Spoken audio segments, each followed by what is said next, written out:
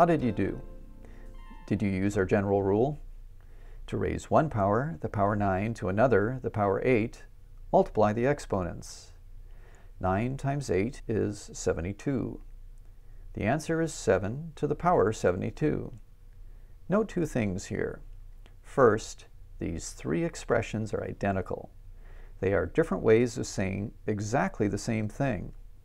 Second, you didn't have to write out all 72 sevens and then count them to find the answer. With our rule, we avoided the mess like magic.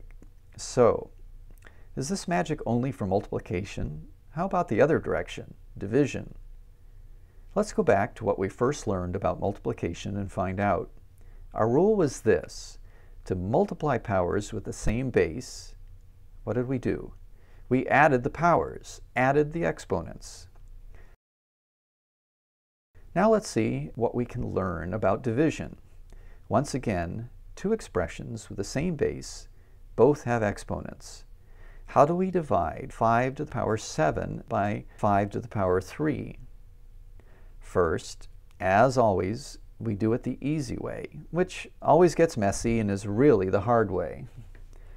We have 7 occurrences of 5 multiplied together, and we divide that by 3 occurrences of 5 multiplied together, giving us this odd-looking fraction. Can we reduce the fraction by canceling? We can. We divide both top and bottom by 5 3 times over, which leaves us with 4 occurrences of 5 multiplied together, or 5 to the power 4. So our division, the easy way, was a lot of work. Is there a shortcut there? Without all that counting and canceling of 5s? There is, and it's just the opposite of what we did to multiply. So what do you think the rule would be? To divide powers with the same base, you do what? You've got it. You subtract exponents, top minus bottom. But some expressions could be a problem. What if the higher power, the larger exponent, is on the bottom? Apply the rule and what do we get? A headache, because 3 minus 5 is a negative 2. 8 to the power of a negative 2? What in the world does that mean? We can't let 8 happen negative 2 times and then multiply them together. So we better find out what it does mean. Let's go back to doing this problem the easy, hard way. We already know that 8 to the third over 8 to the fifth can be written like this. And we know we can reduce the fraction by canceling out 3 of the 8s.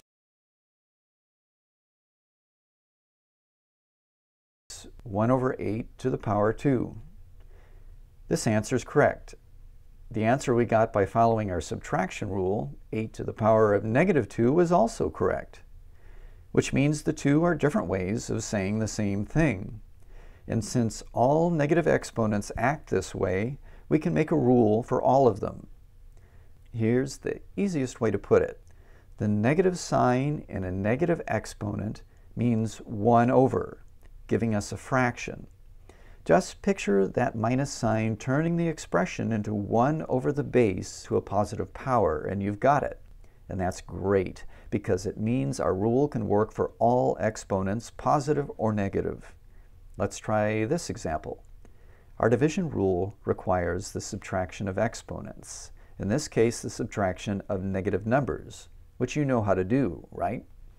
Okay, using the division rule, we subtract exponents, top minus bottom, which gives you a simple problem in the subtraction of negative numbers, where minus a negative or a double negative equals a positive or plus.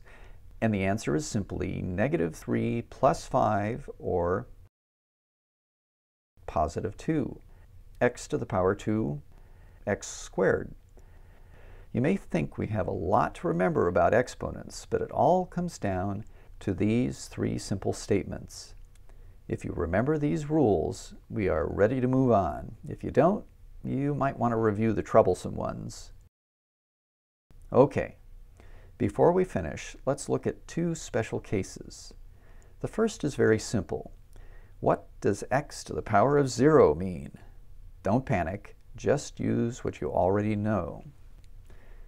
Let's look at an example where we can use our first rule, x to the power 0 multiplied by x to the power 3, which oddly gives you x to the power 3, one of the same things you started with. And that has to mean that x to the power 0 is the number 1. So, as long as we never use 0 as a base, which would get us nowhere fast, any base to the power 0 equals 1. And that leaves only one more special exponent to talk about, x to the power 1. What can we say about it? X to the power 1 is x 1 time, or just x. But you knew that, right? We need to add one final rule to our list. Question: what is another way of writing this expression? You can write it like this. If you want to see why that works, pick a number for n and solve it the hard, easy way, like we did for all the other rules. Notice that this is a case of the same exponent and different bases. That's just the opposite of what we were looking at before. And that does it. Congratulations. You have mastered all the rules that tell us how to multiply and divide expressions with exponents. Notice that we do not have a rule yet for adding or subtracting expressions with exponents. Your book has lots more examples of everything we've seen here. To practice what you've learned, let's take a swing at this complicated looking thing. First, let me assure you, you do know how to do it. Don't panic. Use what you know, take one letter at a time, and go for it. And if I were you, I'd reduce those numbers first. Pause the program while you work. When you have it solved, click play, and we'll compare notes.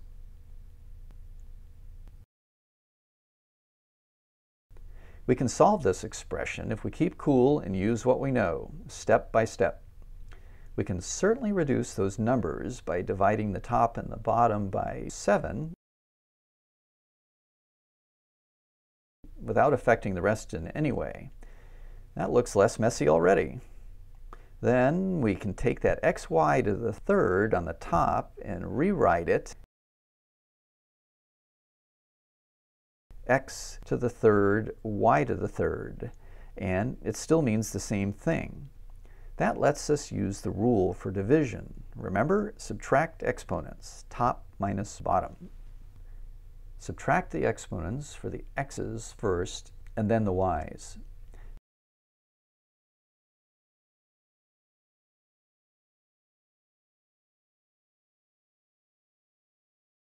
We do them as two separate problems and end up with an exponent of 4 for x and 7 for y.